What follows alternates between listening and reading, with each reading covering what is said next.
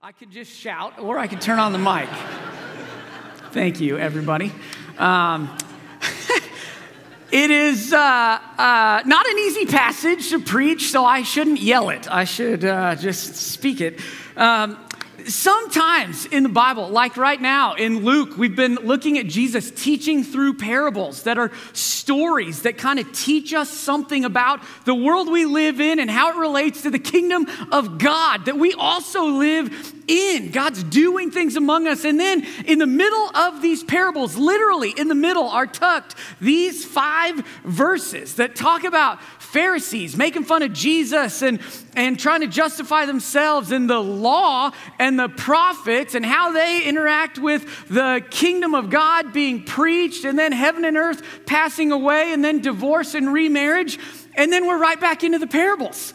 And there's one commentator that I read who literally skipped these 5 verses altogether. It's not even in the commentary. And I thought, Doug, you put my name next to these verses, and the commentators don't even know what to say about it. So we got a challenging text before us this morning. It's going to take some work to understand what God is saying in these verses, but we believe that all of Scripture is breathed out by God and profitable for His people. And so I'm going to ask you to buckle in and put on those thinking caps today, because I think God's got good stuff for us here.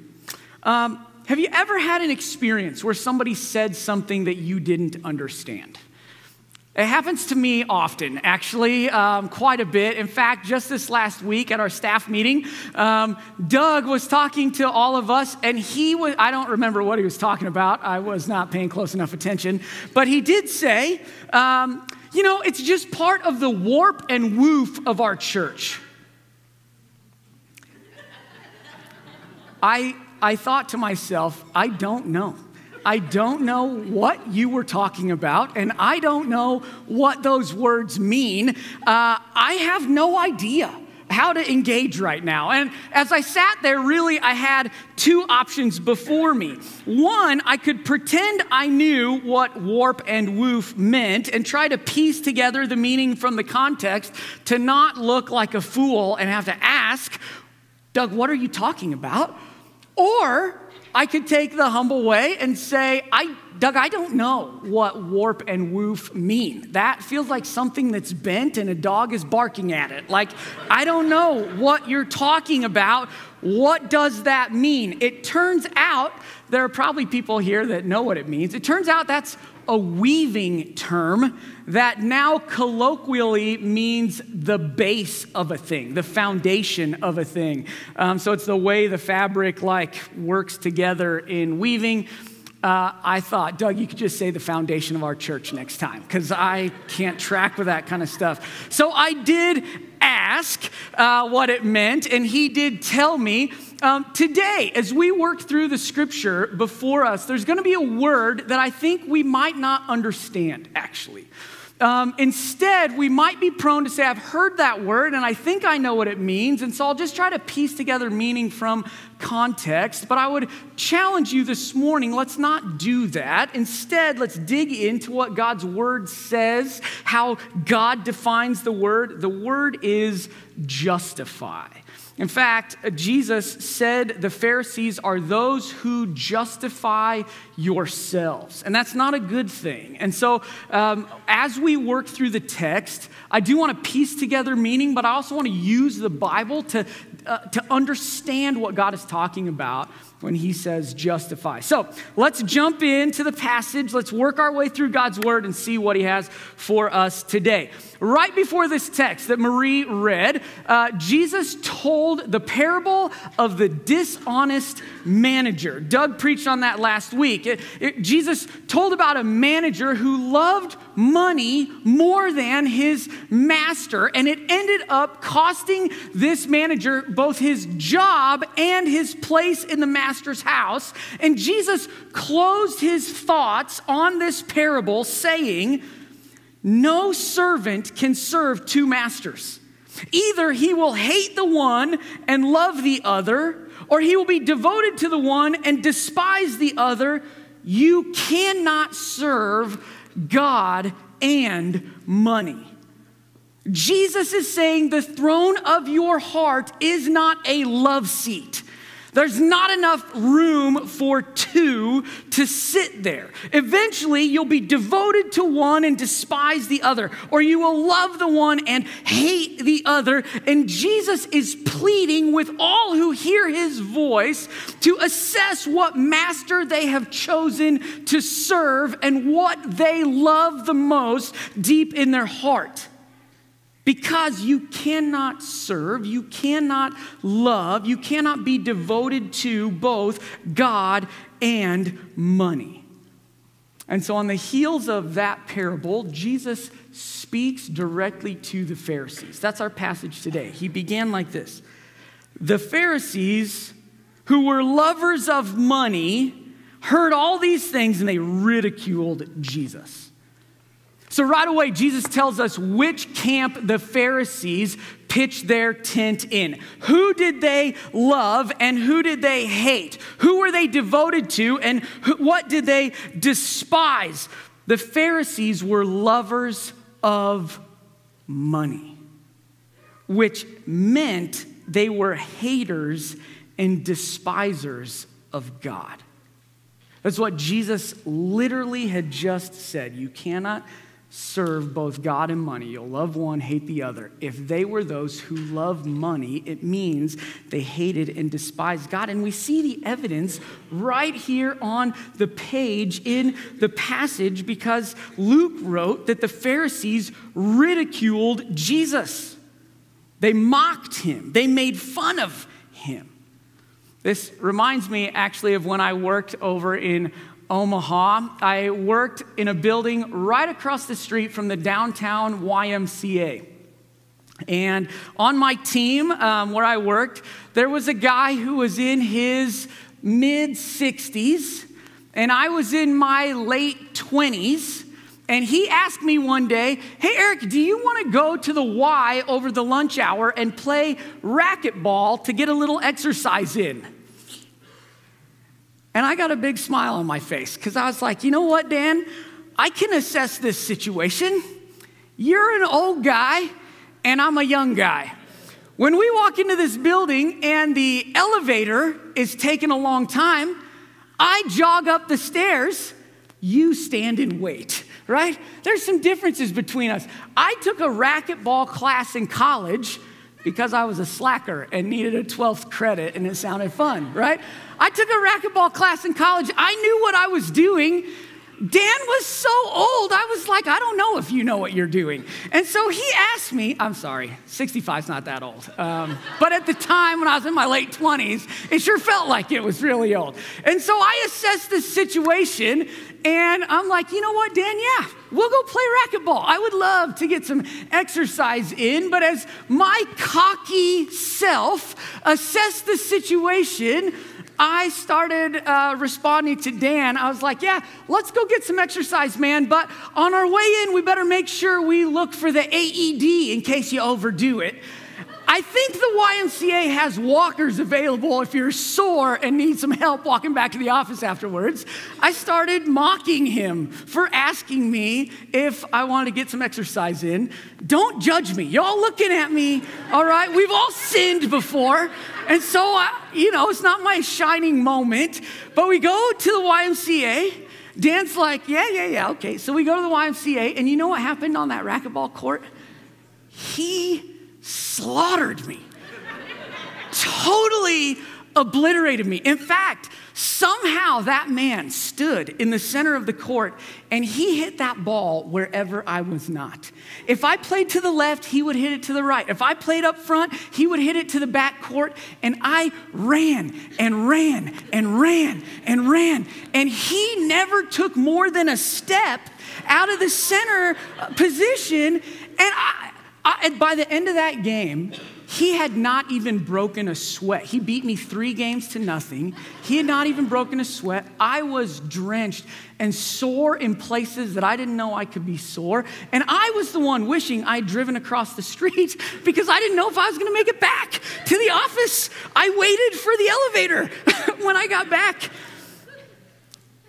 My assessment of the situation had blinded me to reality.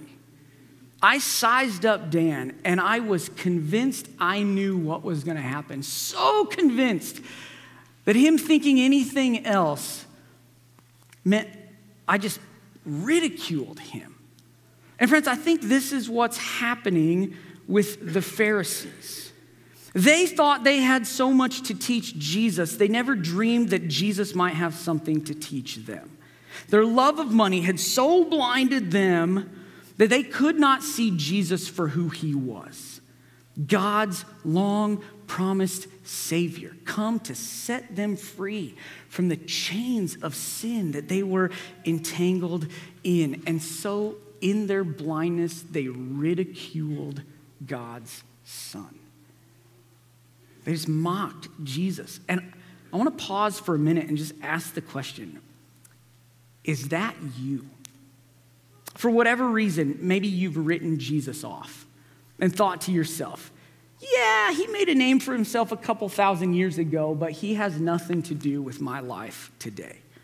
Or maybe you've thought, Jesus taught some good things, but it is lunacy to think he is God.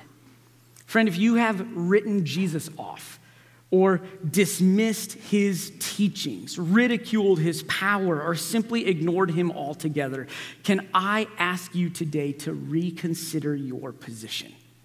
We've gathered here today to look at the Word of God. Would you consider it with an open heart? Eternity is on the line, and he wants you in heaven with him.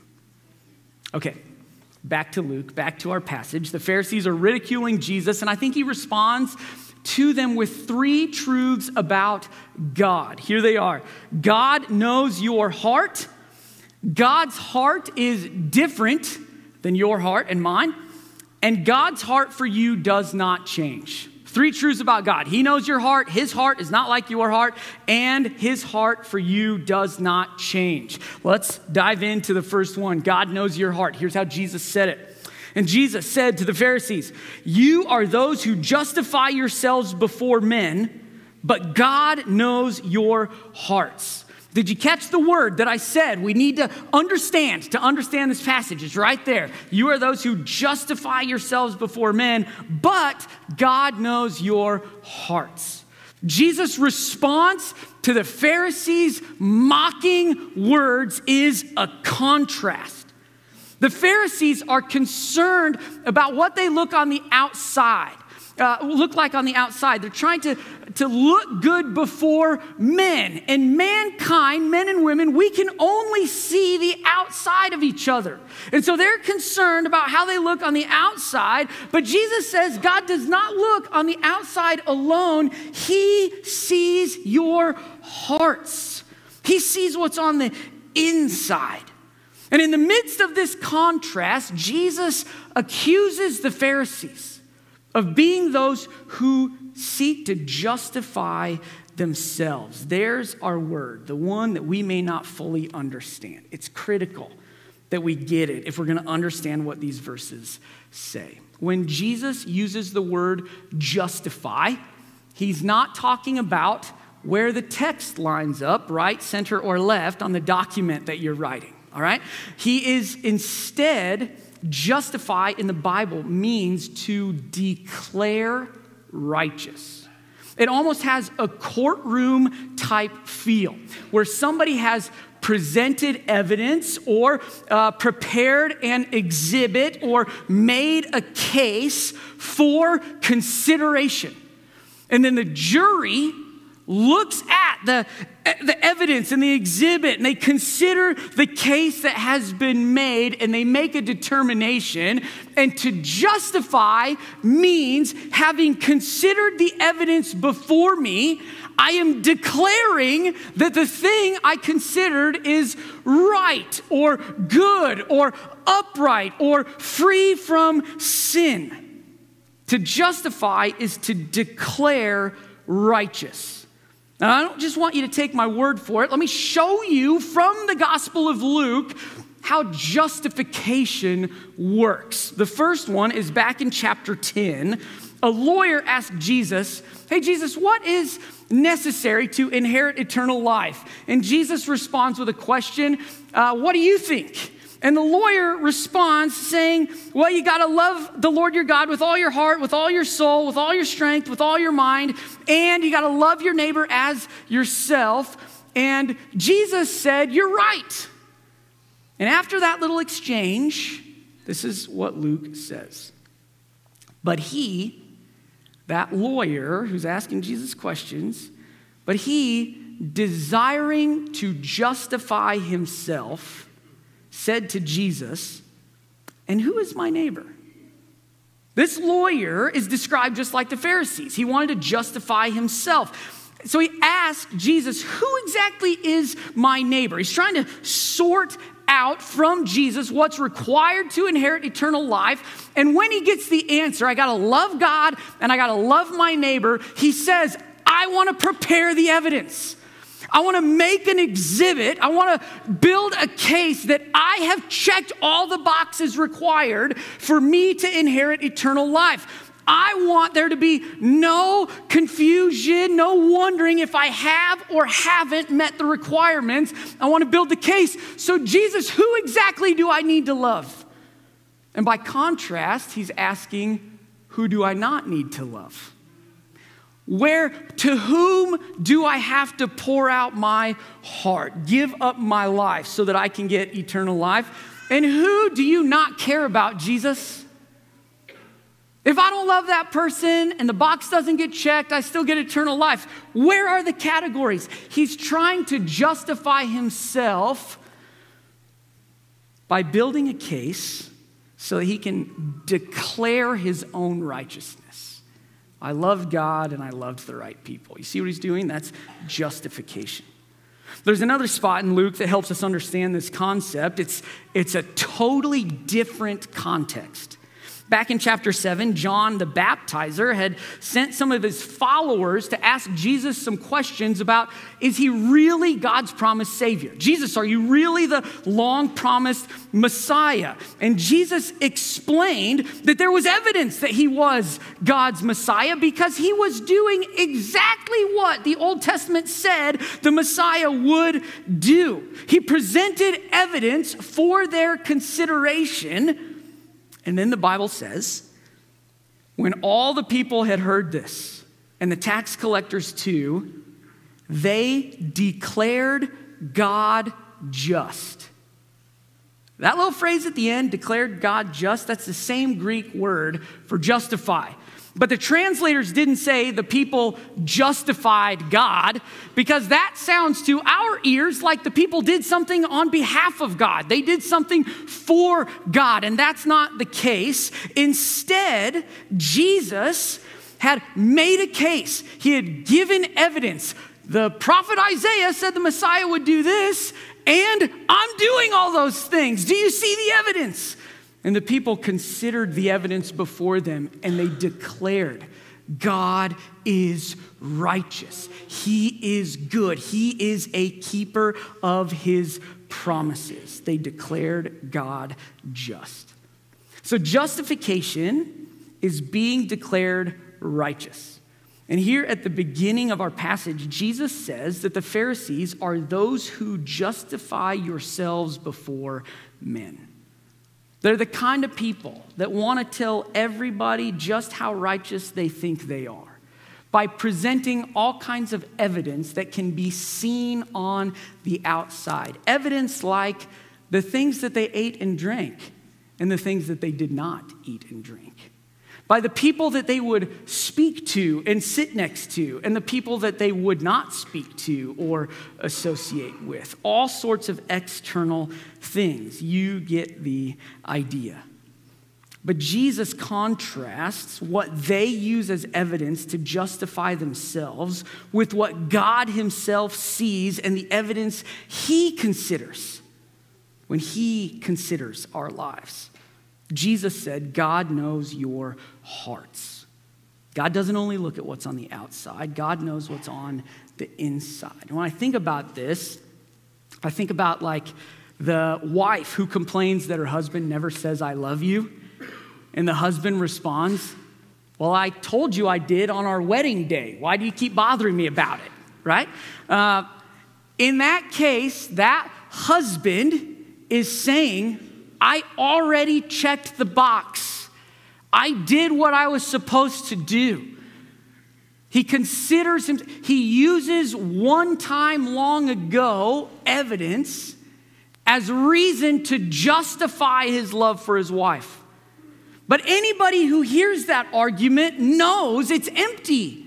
Because only saying I love you once decades ago is not what love is.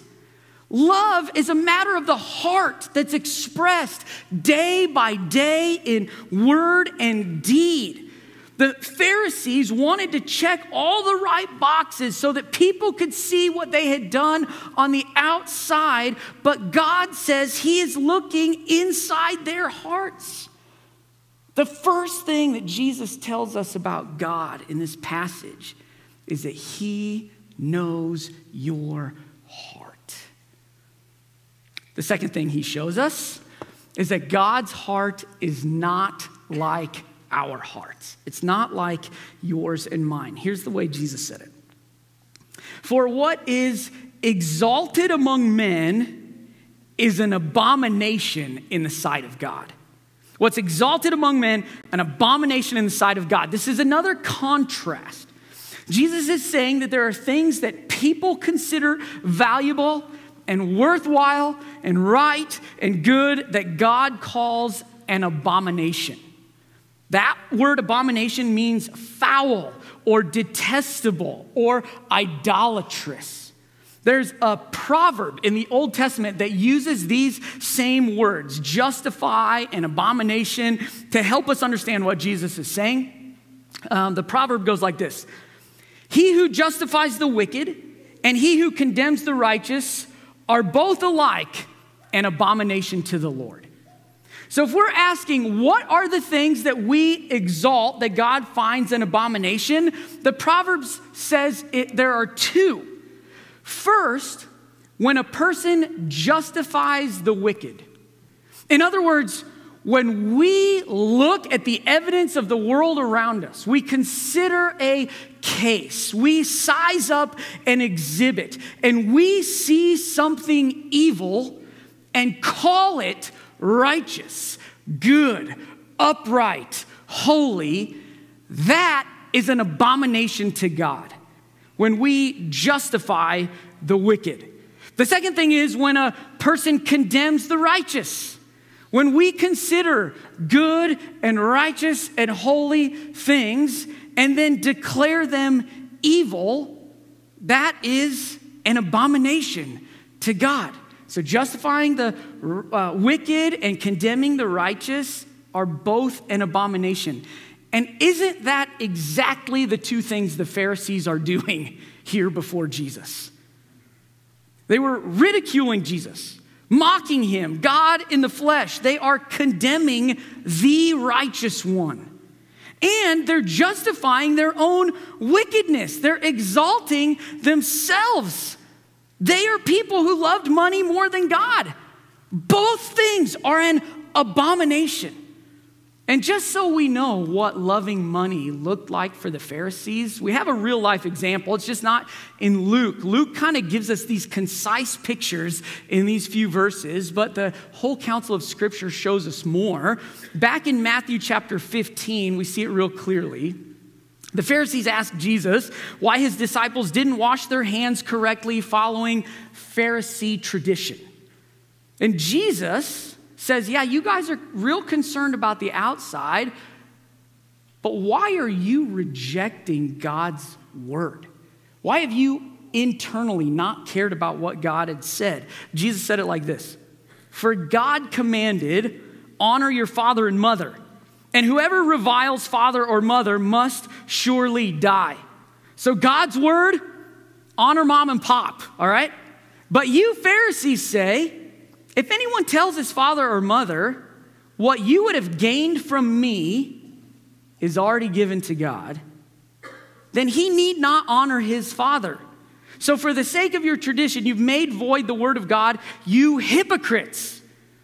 So what's actually happening here is the Pharisees would accumulate some wealth for themselves, and then they would tell their parents, hey, all that I have is already committed to God. It's devoted to the Lord, which meant, it sounds pious on the outside, doesn't it? Like, all that I have is God's. But functionally, what that meant for them was they could spend as much money as they wanted on themselves, but not a penny on anybody else, even their struggling, ailing, elderly parents. And so selfishness, their tradition of setting aside all their wealth for God, actually made void God's command to them. They loved money more than God. It was an abomination. And friends, I think if we're not careful, we can do the same sort of drifting. We can drift when we assume that God loves the things that we love. It's easy for our hearts to drift and start valuing things that God himself does not value. For example, maybe you start going to the gym just to get healthy. And then after you're there a little while, your goal drifts and you begin valuing body image more than being an image bearer of God. See, starts good and then just drifts.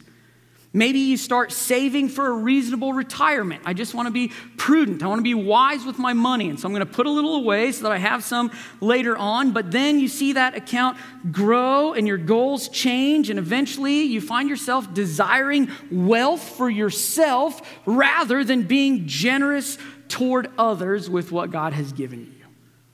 It starts good and right, and then it drifts into something that God didn't desire for us. Friends, I'm not trying to condemn or make anybody feel guilty. I'm just trying to honestly consider what Jesus wanted the Pharisees to consider.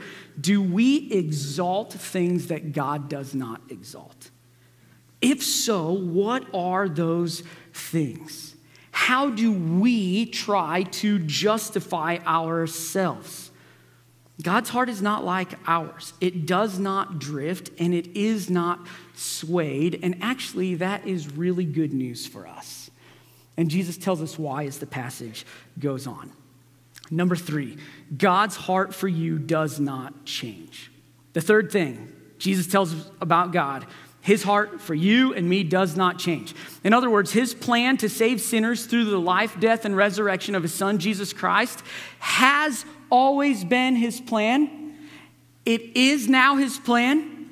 It will forever be his plan. God's heart for people lost in sin has not ever changed and will not ever change.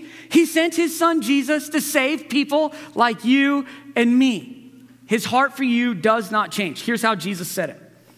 The law and the prophets were until John. Since then, the good news of the kingdom of God is preached, and everyone forces his way into it. But it's easier for heaven and earth to pass away than for one dot of the law to become void. There's a lot in those few verses. I think Jesus' line of thought goes like this. God's plan hasn't changed, and it never will. Okay? Simple. First, God's heart for you doesn't change because God's plan hasn't changed. Jesus said the law and the prophets were until John, and since then the good news of the kingdom of God is preached. It's like a timeline that he's giving, a history of salvation summary right here in one verse. What's Jesus talking about? Well, the law and the prophets is a way that in the New Testament people would summarize or refer to what we know as the Old Testament. The written record of all that God has already done for his people and the promises that he would fulfill for his people in the future. So all of God's promises that were made, some fulfilled, all hoped for and expected in the future until John. That's the law and the prophets. John is a reference to John the Baptizer, who was the last man who stood in the line of the Old Testament prophets, okay? And then Jesus says something happened after John. The good news of the kingdom of God is preached. So what happened?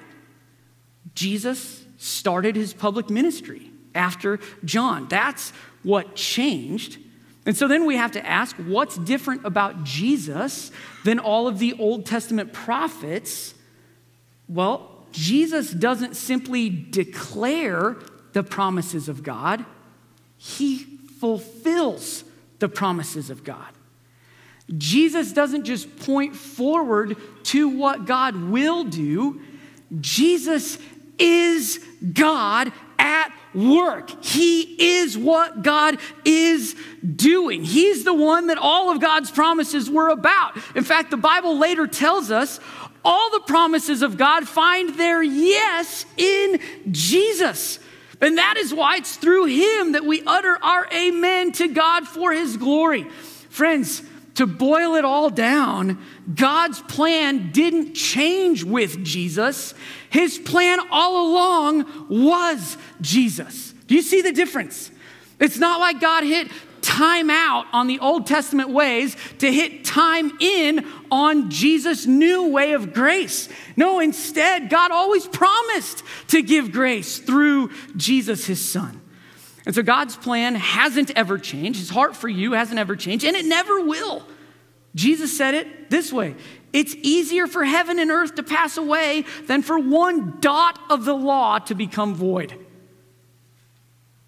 The whole of creation, earth and sky and all that fills them, it would be easier for it all to go away than for God to forget one dot of an I or even a lowercase j in his law, right? Not one mark will be forgotten or left unfulfilled as long as there is heaven and earth. It will not change. God's plan in his law, prophesied by his prophets, fulfilled in Jesus, will always be his plan. Jesus even said, "Do not think that I have come to abolish the law or the prophets. I've not come to abolish them, but to fulfill them." And here's what that practically means for us. It means there are parts of the law that we do not practice anymore. If you're sitting there thinking, well, if the law's not done, how come you don't have sheep and goats being slaughtered on an altar up here every Sunday, right? When Jesus fulfilled the law, there are parts that he fulfilled for us once and for all and forever. One of those is the sacrificial laws. So Jesus hung his body on the cross, a perfect man in place of sinful men, as the once and for all and forever sacrifice for the sin of all who believe. So we don't need sheep and goats and doves and pigeons to die for our sin anymore, because Jesus died for our sin, and his sacrifice was enough to cover all the sins of all people for all time, for all who believe. We're done with sacrificial laws because Jesus fulfilled it. In the same way, he fulfilled the ceremonial laws for cleanness. We don't have to follow those anymore because Jesus' blood cleanses us from sin and makes us clean. So you can eat a pork chop while wearing a poly cotton blend and feel okay about it, all right? Ceremonial laws, Jesus fulfilled them. But there's another part of the law that though Jesus fulfilled, he now empowers us to go on fulfilling. That's God's moral law. Jesus both fulfilled that himself. The Bible says he never sinned.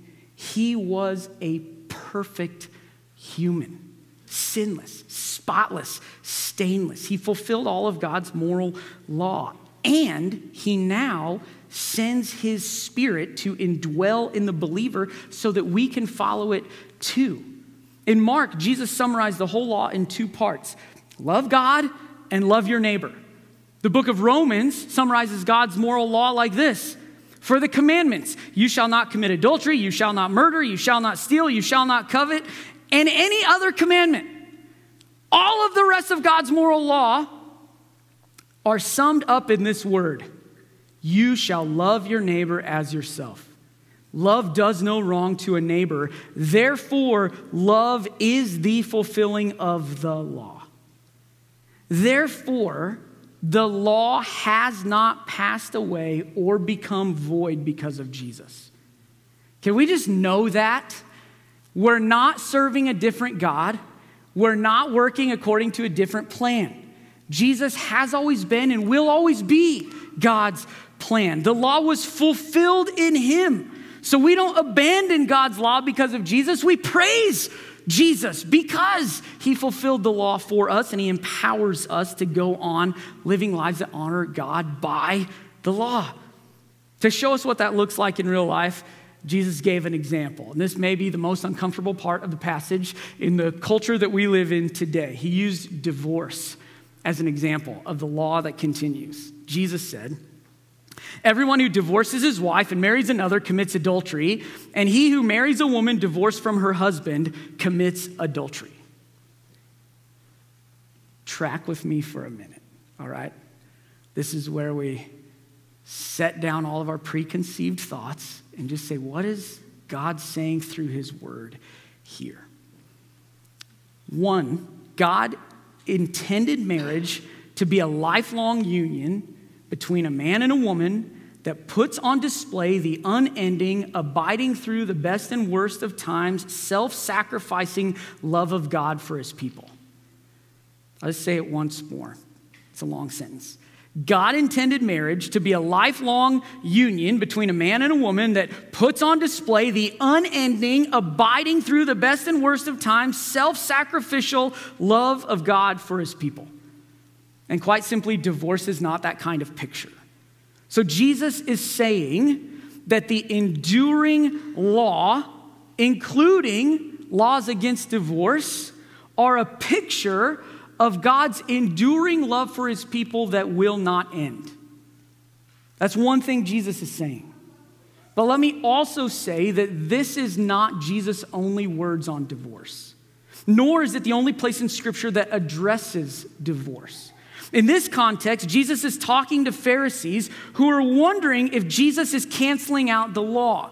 They're wondering if it's okay to divorce their wife for any reason or only for specific reasons. They're trying to justify themselves, saying, if my wife has fallen out of favor with me, how weak is this marriage covenant that I committed to? When can I get out of it? When is that okay? And Jesus is telling them they're asking all the wrong questions. Instead of wondering how weak the marriage covenant is, they ought to be in awe of how strong the covenant love of God is. And that's what marriage points to. So Jesus is concise and pointed here because he's talking to the Pharisees who are trying to get out of marriage here. But in other places in Scripture, it's clear that not all marriages are a good picture of God's unending, enduring, self-sacrificing love. And so in Scripture, in some cases of adultery and abandonment and abuse, divorce is permitted. And so a wrong response to these strong and pointed words of Jesus on divorce would be to shame or condemn anyone who has experienced divorce. Divorce is painful enough. The church doesn't need to add pain to it. So we don't condemn divorcees.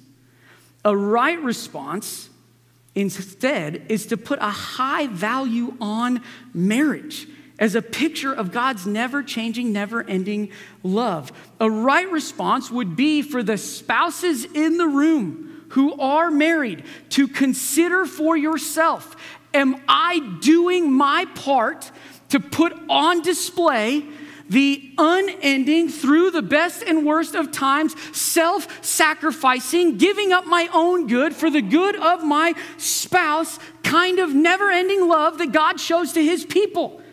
Am I doing that? And frankly, if you're not, talk to somebody about how to start. You can change. So we don't condemn people who've experienced divorce, but we also don't use divorce like the Pharisees did as a simple way out of a covenant that's supposed to put on display the unending love of God. And so one, we don't condemn. Two, we do value marriage. And three, a right response to Jesus' words here is to be amazed at God's love for us. A heart of love that doesn't change through thick and thin. A heart of love that can look at sinners and say, you have rebelled against and rejected me, yet I love you.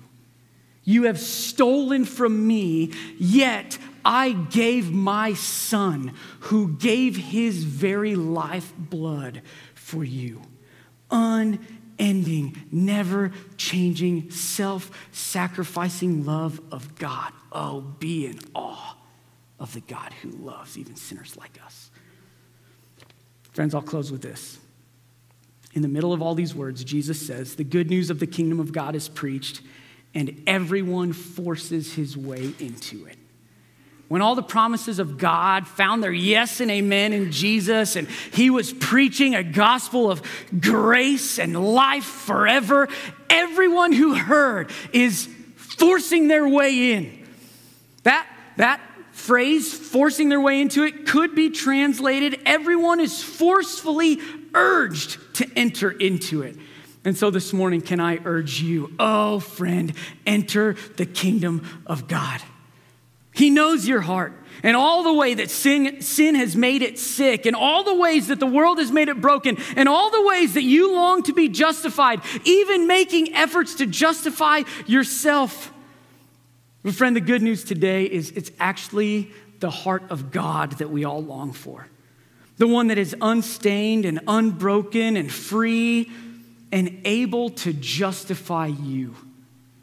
Able to consider the evidence of your life, seeing even the deepest parts of your heart, the deepest darkness, the sins that you have never shared with anybody, the stains that you have scrubbed and have never come out, the embarrassment of guilt and shame that you think if God ever saw that, there's no way he could love somebody like me. Because of the sacrifice of his son and the blood of Jesus that can cleanse all sin, God can look on you and justify any sinner, anyone. And so, friend, this morning, can I forcefully urge you, use all the force that you have to say yes to Jesus this morning, because there is no kingdom like his kingdom. There's no other place where you will find a heart so for you, never giving up on you, urging you into glory and giving you it forever. Don't wait another day. Don't spend another moment trying to justify yourself. Jesus holds the keys to the kingdom of God, and he has opened the gates for all who believe in him. So let's respond this morning with belief. Let's pray, and then we'll praise together. Friends, will you pray with me? Awesome God, thank you for your word. Even the difficult and challenging and awkward and uncertain parts like this one right in the middle of the parables. Oh God, thank you for seeing our hearts. Friend, I don't know about you, but if you're anything like me, there's sometimes I try to hide it. I try to put on a show and look better than I really am. I get scared about what it would look like if somebody truly saw the depths of my heart. And so can I just invite you today, based on the word of Jesus Christ, to let go of any facade, any mask, any pretense, and know the truth that God sees your heart. And then to know that his heart is not like yours. All the parts that you wish were not in your heart, all the darkness, all the sin that clings, all the stains that stink and reek, all the things that you want to hide, none of that is in the heart of God. He never drifts. He isn't swayed. He doesn't change. He is righteous and holy and good always and forever. He is what we want. And friend, this morning, in spite of that juxtaposition, our dirty hearts next to God's clean heart, he has made a way, not just for us to see him as an example of what we could have been if we hadn't messed up, but he's made a way so that our hearts can be cleansed and clean like his forever. We don't have to justify ourselves and hide the things that we don't want on exhibit. We don't want evidence against us. Jesus' blood wipes it clean. He literally removes the stains. It's not like erasing the blackboard so that you can start over. It's Jesus taking you to his blackboard and saying, my evidence will stand for you. My righteousness will be in you. And so, God, today, as we sit here under your word, would you free us from any notion that we have to justify ourselves? And instead, God, would you open the eyes of our hearts to see the glory that you, a righteous and holy God, have made a way for sinners to know your righteousness and holiness. Friend, if you know that, praise God this morning. Like, praise him. I'm saying in a few moments, we're going to stand and sing out. Let your heart free to worship the God who's saved. And if you don't know that this morning, then I'm telling you today, I want to forcefully urge you to enter the kingdom of God. Don't wait another day. Don't make another excuse.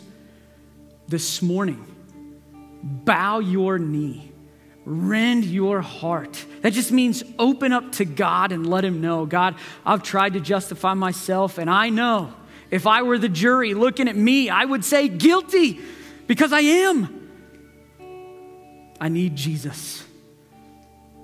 Friend, if you can say yes to Jesus today, you will be justified. You will be declared righteous. He has promised it, and not one dot is going to fade or fail from God's promises. And so today, say yes to Jesus. Jesus, my heart is yours. My life is yours. My sin on your shoulders, your righteousness on mine. I want it now. I want it forever. You've got the keys to the kingdom. I'm going to walk through the gates. Friend, if you can pray that, welcome home. Welcome in. Jesus says yes to you. God, thank you for loving us, for making a way for us. Would you get all the glory from us today and all of our days? We ask it in Jesus' name. Amen. Amen. Friends, we're going to take communion and remember what Jesus